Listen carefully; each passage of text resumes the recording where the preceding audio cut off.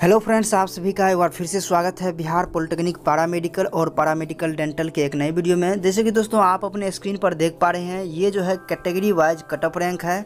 कैसे आप चेक कर पाएंगे कैटेगरी वाइज कटअप रैंक, किस स्कूल का कितना गया है, किस कॉलेज का कितना गया है। तो चलिए दोस्तों, वीडियो के साथ अंत तक बने रहिए। इसमें हम आपको पूरा प्रोसेस भी बताएंगे कि आप इसे डाउनलोड भी कैसे कर सकते हैं। तो निश्चित रूप से वीडियो के साथ बने रहें। और जो भी मेरे नए साथी हैं, नए भाई बंधु हैं, चैनल को ज़रूर सब्सक्राइब कर लें और घंटी दबा करके ऑल सेलेक्ट कर लीजिए।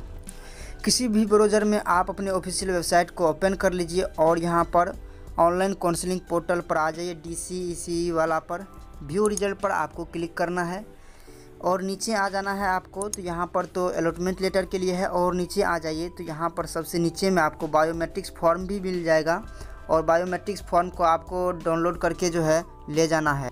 तो जैसे ही आप और नीचे आइएगा तो यहाँ पर देख लीजिए category wise cut up rank paramedical dental के लिए। और यहाँ पर आपका जो है बायोमेट्रिक फॉर्म है, ठीक ना। बायोमेट्रिक फॉर्म को आप सही से भर करके ले जाना होगा आप लोगों को। और यहाँ पर जैसे ही हम पैरामेडिकल का कटअप रैंक हम डाउनलोड करते हैं कैटेगरी वाइज, तो ये जो है खुल करके सामने आ चुका है।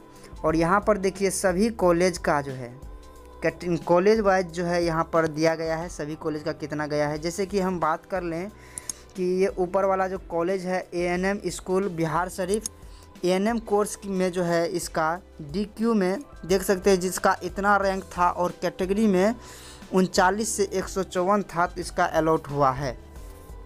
और यहाँ पर देखिए ये हो गया UR रैंक में और ये हो गया कैटेगरी रैंक में, इसको अलॉट हुआ है इतना तक। अगर हम बात कर ले जनरल का, तो जनरल का देखिए तो 164 से स्टार्ट हुआ है, मात्र 3058 तक इस कॉलेज में ANM कोर्स के लिए सेलेक्ट हुआ है स्टूडेंट। और यहाँ पर कैटेगरी रैंक में यहाँ पर 164 से लेकर के 3058, ये दोनों समान भी रह सकता है, अलग अलग भी रह सकता है। तो यहाँ पर बहुत जगह आपको समान ही मिलेगा और बहुत जगह आपको अलग मिलेगा। जैसे कि आप यहाँ पर देख लीजिए, यहाँ पर RCG कोटा के लिए तो 3338 से लेकर के 3347 ही मात्र जो है लगभग 9 स्टूडेंट का यहाँ पर सिलेक्शन हुआ है।